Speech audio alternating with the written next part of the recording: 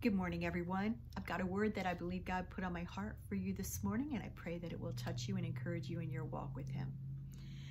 Therefore, we do not lose heart, but though our outer man is decaying, yet our inner man is being renewed day by day.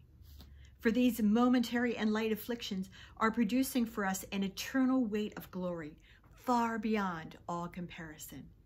So we fix our eyes not on the things which are seen, but on the things that are not seen. For the things which are seen are temporal, but the things which are not seen are eternal. 2 Corinthians 4:16 through 18.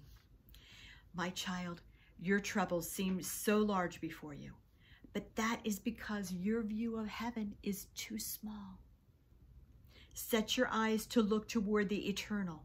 Let a vision of my glorious heaven, the place that I've prepared for you to enjoy, let that consume your thoughts.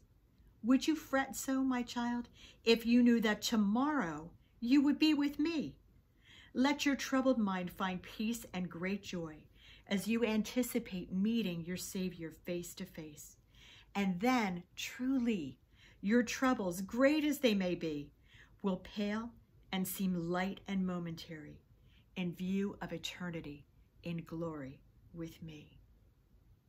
Let's set our eyes on heaven and on what matters.